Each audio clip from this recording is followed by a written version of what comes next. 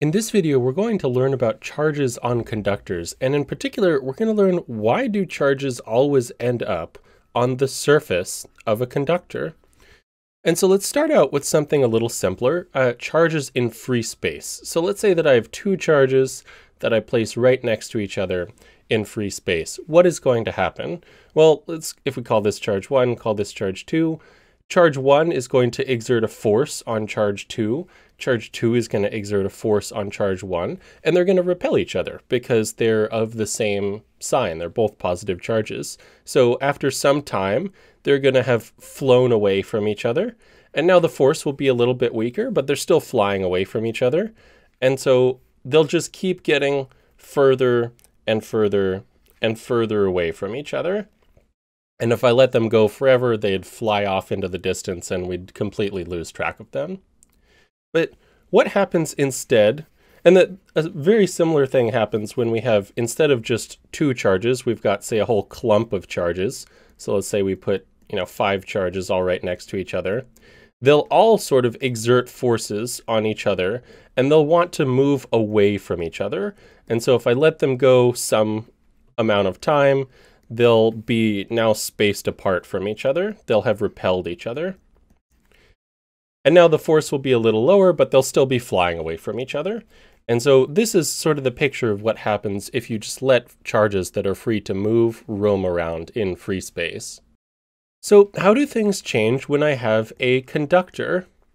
Well, first of all, what is a conductor? Well, a conductor is just some blob of material. It might be a solid, it's probably a solid, it might be a liquid or a gas. But inside a conductor, charges are allowed to move freely. So if I have a positive charge, it's free to walk around the conductor. It's free to go from here to here. Another positive charge free to go from there to there. I might have negative charges inside. They're free to move around. Now, typically in solids, the positive charges are ions and are fixed, and the negative charges are electrons and can move around.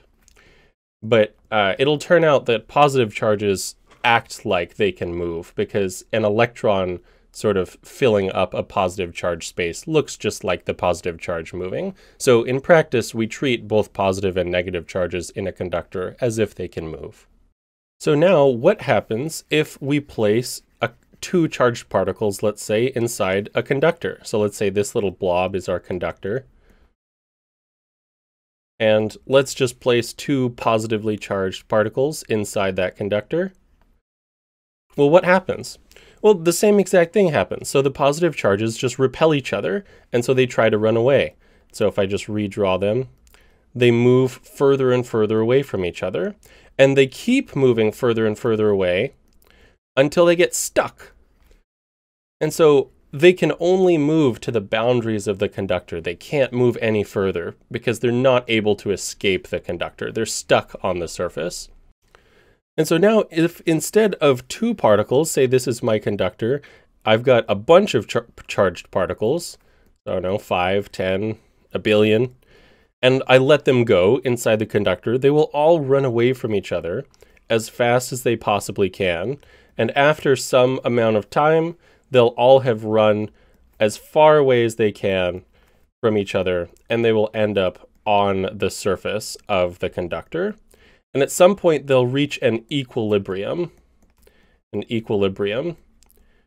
where they don't want to move anymore. They're constrained by the outside surface of the conductor. So they can't leave the conductor, but they're as far away from their neighbors as they can be. Finally, I'd like to thank all my patrons on Patreon. Your support is greatly appreciated, and it is you who makes these videos possible. If you aren't currently a patron, to get early video access, behind-the-scenes footage, exclusive content, and join a like-minded community, click the link on screen or in the description below. Thanks for watching.